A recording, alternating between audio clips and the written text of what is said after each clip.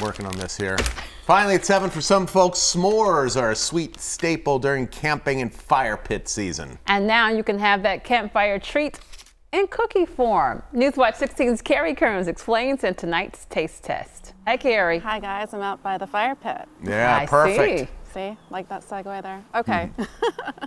I am quite smitten with s'mores. So when Nabisco released its cookie version of the campfire treat, I had to buy it. Here's a preview of s'mores Oreos in tonight's taste test.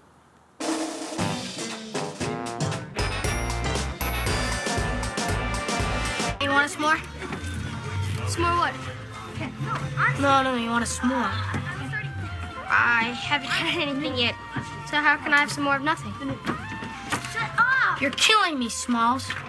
You haven't lived until you've enjoyed a few s'mores around the campfire, or maybe even over a candle.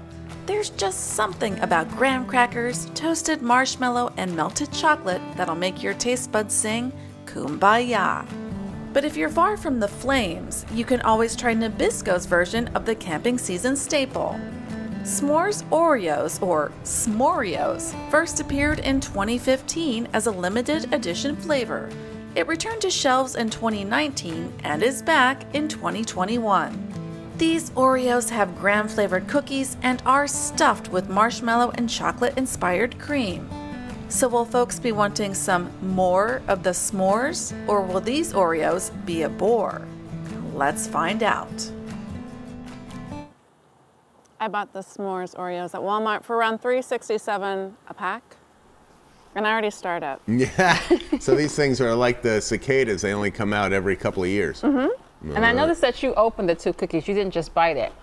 Yeah, I like to open it because I like to scrape off the icing with my teeth because I'm classy like that.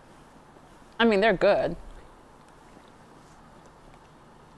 What do you think, Scotty? I don't think they taste like anything. They taste like Oreos. They taste like vanilla Oreos. I don't really get the chocolate flavor. I don't really get the s'mores. I don't get the s'more at all. All right. But good, though. Good try, though, Carrie. Okay. See you at 10 and 11.